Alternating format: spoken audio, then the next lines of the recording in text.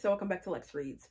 So in today's video, I actually want to highlight and talk about books by well-known authors, less popular books, and I stuck with like the typical well-known Black authors, you know, like Amaya, Tony, you know, etc., etc. Let's just get started. Okay, so the first I would say is Tari Jones. Now, Tari Jones is known for American Marriage, right? It's the Oprah Book Club. It was on Barack Obama's like favorite, you know, books. After I read it, I wanted to explore more of her works. One book that I like of hers is Silver Sparrow. This actually came out before American Marriage, and I have read all of her books except one. I haven't read her debut novel, and I have all of her books. Leaving Atlanta, I know that was her debut novel, but this was so good, and I read it on audio and just fantastic. You have, girl, a man, John Witherspoon, I think that's his name. He has two families, two wives, okay? And one of the family, the mom and the daughter, know about the other family, and the other one doesn't. And that mama that knew about, you know, the other wife, about the other wife and the child, oh, what did she say? Oh, well, I had them first. Like, seriously, girl. Now, one thing, clearly, a man that has two families, it cannot wrap up in a nice, neat bow. Somebody is bound to get hurt. So you just see which one of them does. And they both come from, like, different class systems, and you just see how he navigates this. It just got on my nerves. Okay, that daddy. And it was like, he just didn't think anything was wrong with it. And then also, too, not just him, but that mama that knew. I'm like, girl, is you serious? And my thing is like, girl, your daughter watching this. You know, I had a time. I was talking back at this book and everything. It's a book that you talk. It's a book that's a conversational piece. Next is Terry McMillan. Now, we know Terry McMillan is known for Waiting to Excel, How Stella Got Her Groove Back. Love them. Have read Waiting to Excel twice. Love the movie. Love How Stella Got Her Groove Back. I think I like the movie better than the book. But her debut novel, Mama, just as good as Waiting to Excel. I might say, I think I like this a little bit better than Waiting to Excel. It's like Waiting to Excel is 2, this 1. This is, like I said, a debut novel. It's kind of like a coming-of-age story. Well, it is. And it's very loosely based on Terry McMillan's family. Terry is oldest. Terry is one of 5, I believe, and I think she's the oldest. And she's from Port Huron, Michigan. It was set in Port Huron, Michigan.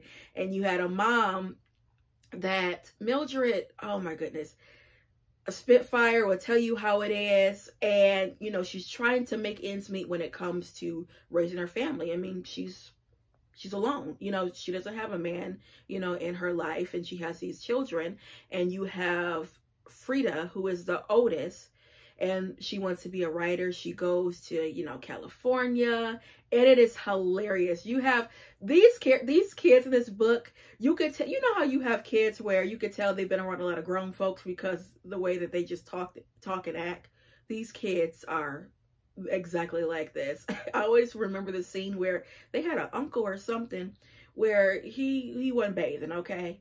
And they were like, we need to tell him that he needs to bathe. Like, and you know, they use different words, and these kids, right?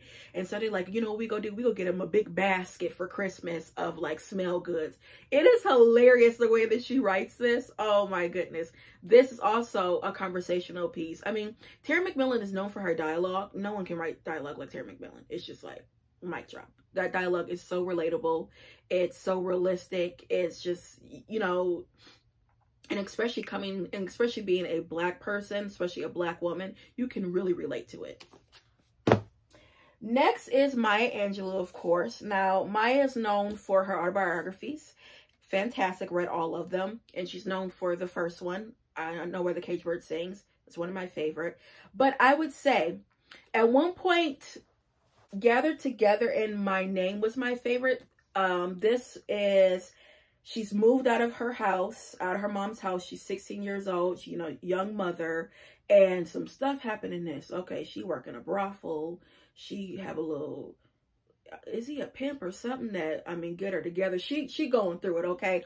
All while being a teen mom. fantastic. I remember when I read this in 10th grade, it was just flabbergasted. I was just flabbergasted. But 2 years ago, I went back and read all of her autobiographies, and I realized I like this one as an adult. A Song Flung Up to Heaven. This is talking about, she's already established, her son, Guy, is older, he's in college. It's talking about how we lost Martin Luther King and Malcolm X. And I remember she said in this book, you know, they're killing our Black leaders. And at one point she was like, I just don't like white people. I do not like white people. And she would just prejudge them. And for the people that had nothing to do with that, she like, yeah, girl, anyway. You know what I mean? And she talks about that. And she talks about the sadness of, you know, just griping with, they're actually killing leaders, people that we are following. Like, it's scary, you know, you think about it. And then also too, she was friends with both of them. It was Malcolm X. He was telling her, you know, I really want to get on. I really want you to get on board with me. And, you know, towards the end of his life, he started coming from a peaceful, you know, protest. And she was like, oh yeah, you know, we're going to meet up. We're going to do this and everything. And then he was assassinated. And although it is heart-wrenching, but she does have some funny aspects to it. You also see her budding, you know, writing career, because she starts going to some groups, some writer groups, and really getting in the groove of, you know, writing her stories and things like that. I mean, this woman was amazing, amazing. You're talking about fearless, fearless. Next is James Baldwin. Now, James Baldwin, he's known for his, nonfiction books like The Fire Next Time. He's also known for Gather Together in My Name. That was his debut novel. It's a coming of age story loosely based on his life. But I would say I prefer James Baldwin's fictional works, but that's because I'm a fiction type of girl. And 2 years ago, I read all of his whole fictional catalog. Love it. I would say the first one I love is a play. It's called The Amen Corner. And this actually was on Broadway. You had Isabel, what's her name? Isabel Sanford, who played Wheezy on The Jeffersons. She was in this. And then you had B. Richards. You're dealing with a woman. She is a minister.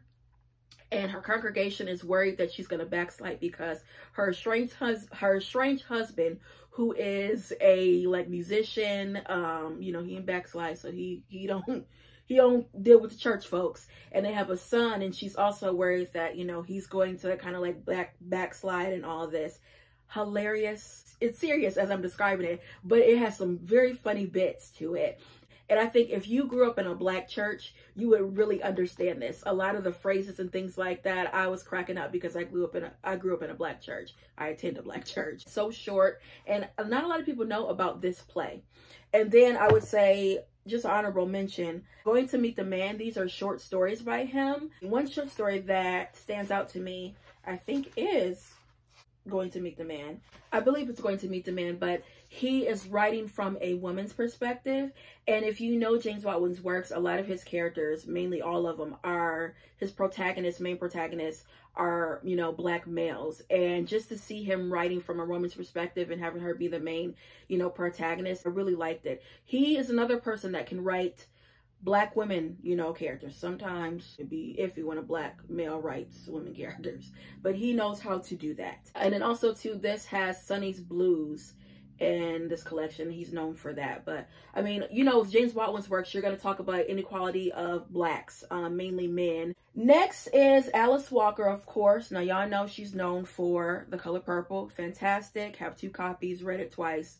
Love the movie. One book that I really like of hers is actually a collection of short stories too, and it's called You Can't Keep a Good Woman Down. She hits you with a bang. The first story, I think, is one of my favorites. It's called 1955, and she's talking about how it's based on Elvis stole all them songs from Black people, including women and men.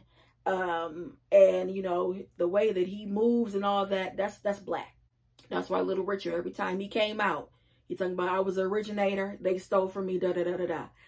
Well, in this particular story, she's talking about a man that, you know, he ends up taking, well, not he does ask permission. It's a woman that recorded the song, and then, you know, she really didn't have no career. But he really liked the song. He was like, can I record this, buy it from you and all that? So he did, but it became a big phenomenon. But the way that she writes it, you know, he gets all this money from that song, and she is a songwriter, and she's the person that originated the song. But the long scale of things, she don't get all the money that he got.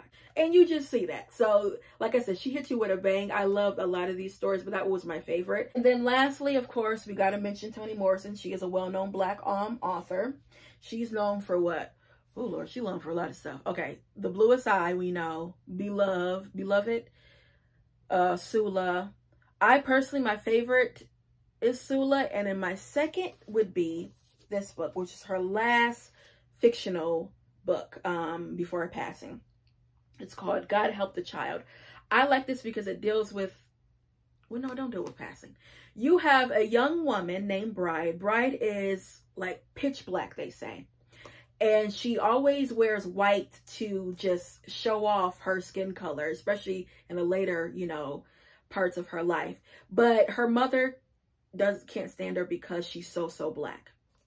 And she does something that affects someone else in a major way, but she does that so she can get affection and attention from her mother, but she ruins someone else's life.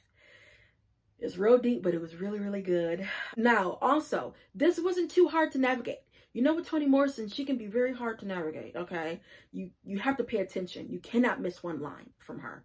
You cannot. Otherwise, you lost the whole entire book. But this one was not that hard to grasp. Another one that was not that hard to grasp is Love by her. And this is dealing with a man that, his name is Bill, is it Crosby? He owns a hotel. And he is a, Papa was a Rolling Stone.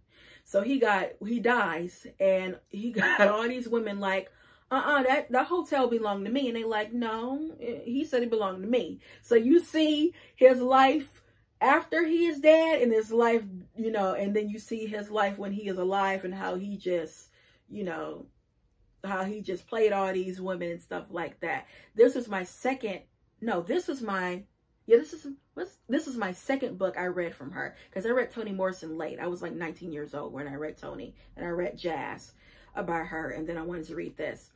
Really good. I honestly enjoyed it. This also, like I said, is not hard to, you know, grasp. There's a lot of tea and drama in this, because this man, like I said, he was a mess leading them women on like that.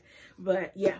So yeah, guys, that is it when it comes to this video. I just wanted to highlight some books from well-known authors. But y'all know, I like to read the hidden gems. I also like to read books that not everyone is talking about. And I also love the fact, you know, when they mention like a popular author, and they're like, oh, you know, like, for example, Alice Walker. Oh, you know, I read The Color Purple. Oh, what else did you read by her? Crickets. You know what I mean? So I always want to be one of those readers where I read like their other books, not just their well-known books. And sometimes I find that I like the lesser known books as opposed to the popular books. So yeah, guys, that's all I have for you, and I'll be back with more Black books. Bye.